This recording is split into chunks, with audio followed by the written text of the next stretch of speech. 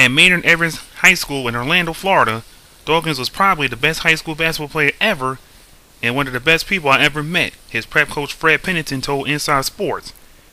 That team won the state championship in 1975. Hoping to follow in Moses Malone's footsteps, the 18-year-old Darryl Dawkins renounced his college eligibility and applied for the 1975 NBA draft as a hardship candidate. The Philadelphia 76ers made him the 5th overall pick behind David Thompson, David Myers, Marvin Webster, and Alvin Adams.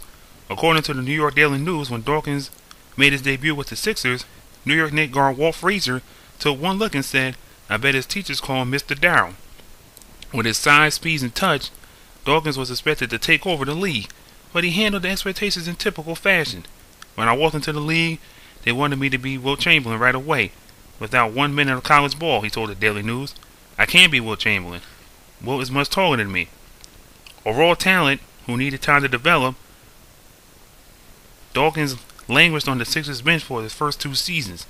As a rookie in 75-76, he played in only 37 games, averaging 2.4 points and 4.5 minutes per game.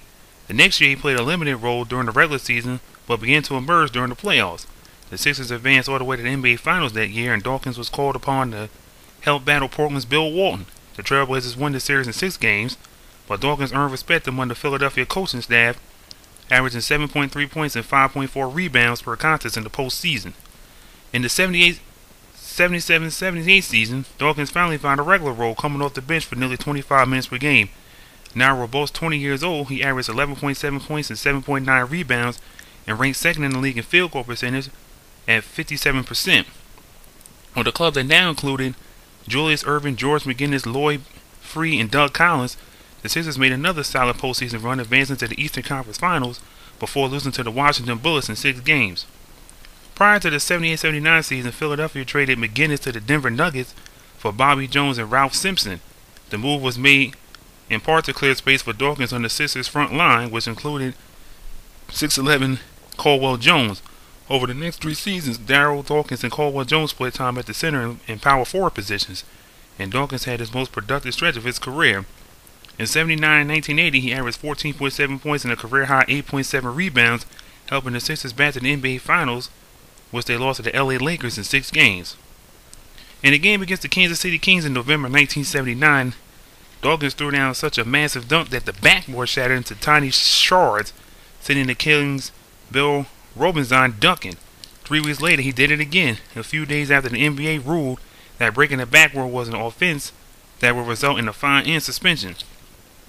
Dawkins named the backboard breaking dunk the Chocolate Thunder Flying, Robinson Crying, Teeth Shaking, Glass Breaking, Rump Roasting, Bump Toasting, Wham Bam, Glass Breaker, I Am Jam. He named other dunks as well: the Rim Wrecker, the Gorilla, the Look Out Below, the In Your Face Disgrace, the Cover Your Head, the Yo Mama, and the Spine Chiller Supreme.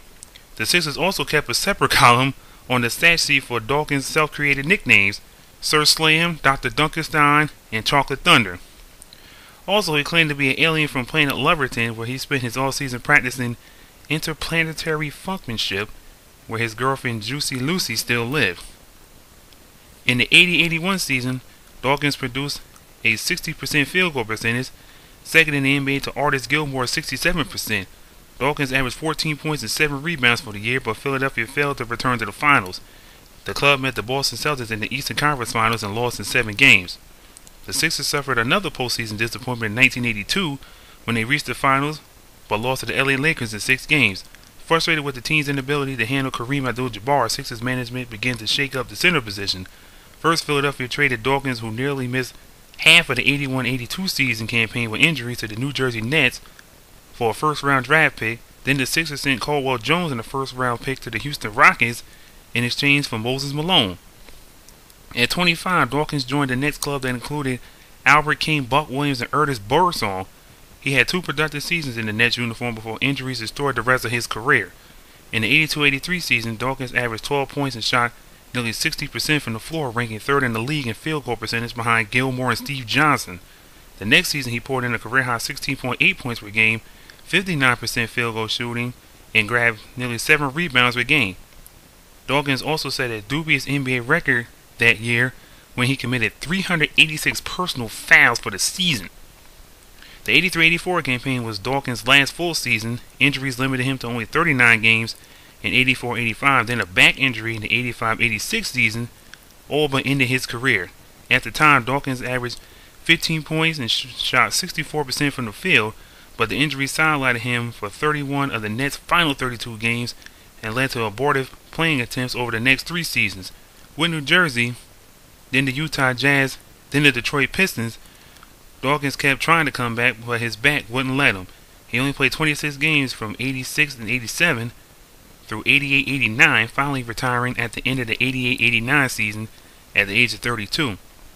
He attempted a comeback in 1994, attending the Denver Nuggets training camp, and again in 95 with the Boston Celtics.